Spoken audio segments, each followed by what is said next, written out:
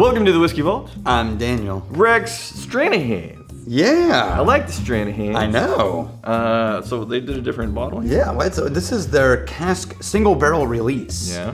Right? So this is... Usually it's just a round bottle. I know, and it's got a flat bit. So that's what falls over and starts to roll. It doesn't go off the bar. That's a good idea. It just rolls till it hits the flat side and then goes chunk. Yeah. I don't know, I just made that up. No, but it feels special though. It does feel special. Yeah, okay. Yeah. So this is just a single barrel. This is a single barrel. Now this is from Todd Limbocker. Todd Limbocker, you magnificent bastard.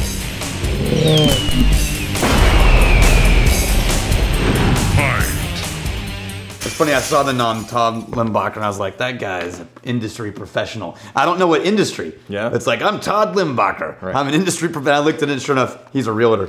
Oh, yeah. Some kind of professional. He's got his own letterhead. Yeah. So this is for Rare Whiskey Friday. It's not Rare Whiskey Friday. It's a normal one because Stranahan is actually these days pretty available. So you can get Stranahans. Yeah. But not necessarily. Not necessarily this barrel, but their single barrel program gets bigger and bigger and bigger. You know, we're going to compare. We can't compare it to the real Stranahans. We can compare it to the Diamond Peak because it turns out Zach and I searched the tower. See, you don't want to do just this. now. You don't swing it around. Yeah. You lose the power. You got to right in there. Yeah, straight.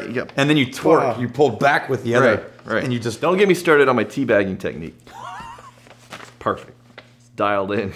Jesus. Anyway, this is 114 proof instead of the 94 that they normally bottle at. But we have even our backup Stranahans is empty right now. Yeah. So we're gonna compare it to the Diamond Peak. Right on. The Diamond Peak you can get absolutely all over the place. Feels like I'm missing my paraphernalia. This is a Denver, Colorado distillery, if you remember. Mm-hmm. Ooh. This one is... Hold on a second. That smells really, really good. Hold on a second. Let's go. Let's get a little something. By the way, this is barrel 16-0547. Okay. This is fruity, crazy pear and apple fruity, mixed with this dark honey note.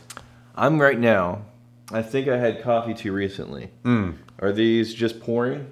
Yeah. No one's put their mouth on it, but if you do that, we'll run out of water to pour into whiskeys. All right, there you go. I can pour water for into the next mine. 3 episodes. Pour water into mine. All right. There we go. Okay. Yeah. And then there's like, so beyond like the sweeter notes you were saying, there's like this, almost an antique wood, like a dusty, yeah. But that fruitiness is the dominant note, sure. I've always liked Stranahans. Yeah. I've always thought it's a really solid American malt. Like just... Ooh, I'm getting, wow, the sweet, sugary, malty vanilla, like a sugary malty vanilla. It is very vanilla. Yeah. Wow. So there's something else there that caught me off guard though. Normally 115 is not hot for us, but this right now is just kind of oil cleaning its way down. And I was saying like also the mouthfeel, it's like an oily whiskey. It feels very oily. Tastes very oily. It's dense. But the oiliness is carrying with it more of a desserty, sugary sweetness that usually when you're getting into oilier whiskeys, you're gonna, at least me, I pick up some more natural flavors like tea leaves and certain kinds of fruits. This is like sugar. Sugar and wood. Yeah. Dense. And it's the on the taste, you're getting that vanilla impact. I added a little water to this to bring it down because that burn is still lingering. So we're not running out of water. Well, my own one.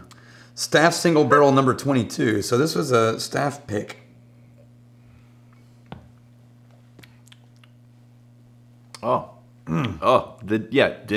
Densely sweet. That's the name of the game there. Add a little water to yours. Okay. A little? Just the least amount you can. Well, that's like a single drop. Well, a couple of drops is fine, but like not a big pour. I did 4 drops. You ruined it. So we're gonna compare it to, how is this different? Different mash bill, what's going on here? Hey look, this is Diamond Peak. This is the same thing, but this is just hand selected by the distiller instead of by other humans, right? Wait, hold on. So the distiller and the not distiller. Right. And then not the flat bottle. Right. Okay. But this is also, this is 94. Yeah. But this is a batch 22. You know what the water... And this was staff pick 22. The water woke up the wood and a citrus zest.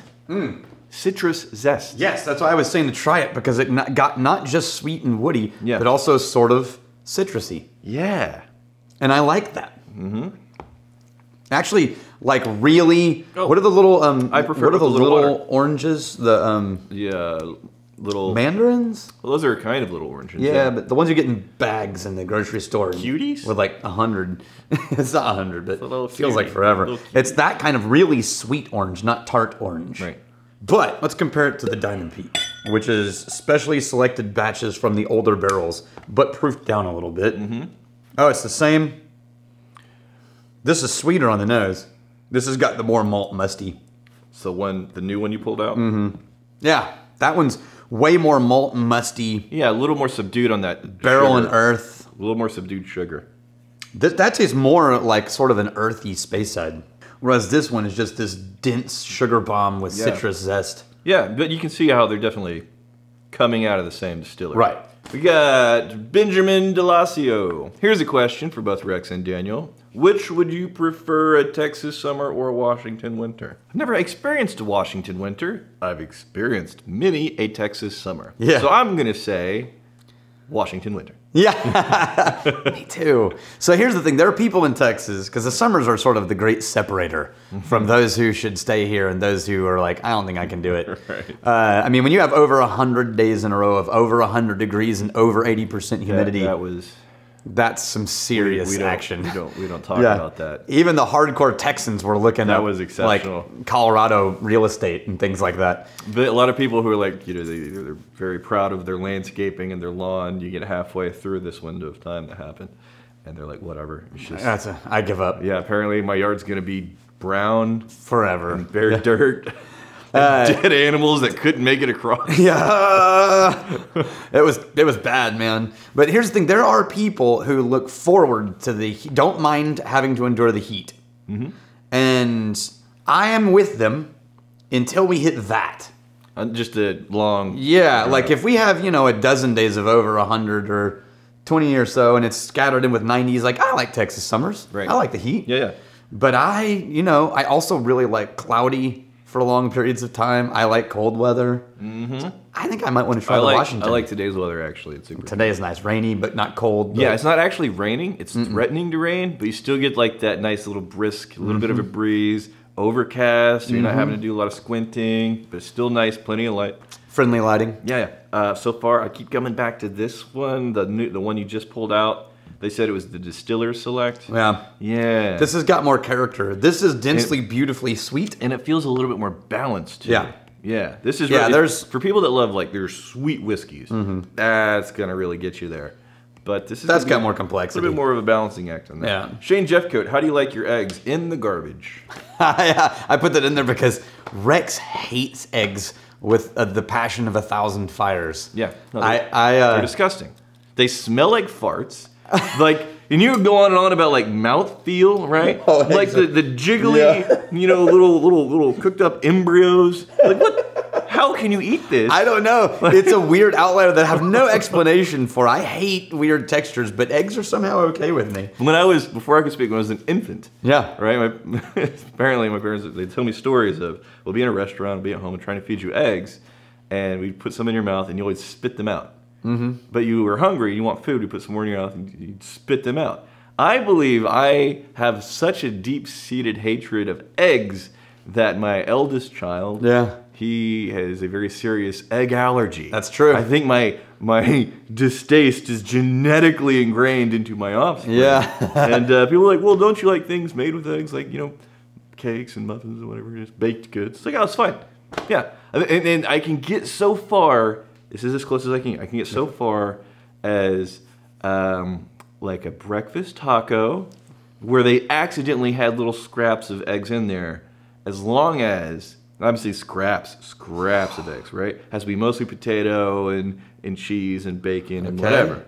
As long as it's swimming in salsa. Oh, and so you can't even tell. Can't even tell. Because it tastes like a part of the salsa. Can't even tell.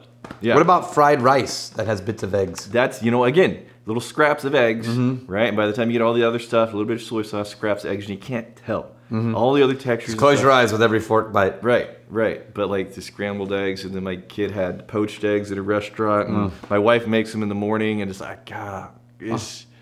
I, on the other hand, like them scrambled. God, they're the worst. I actually really enjoy regularly making egg sandwiches. It's just bread, mayo, and egg. Like, I like all other foods. I'm very open-minded. The most exotic, weird, crazy, funky things, I'm all in. Eggs, he's out. Disgusting. Disgusting. This is not disgusting. Both of these really nice. A little bit too sweet for me on the People's Choice. What was this one? Me too. And then the Distillers, I like the balance there. Fair enough. Here's to fighting, stealing, and drinking. If you fight me, you fight for a friend. Steal me, you steal your lover's heart. And if you drink, may you drink with us.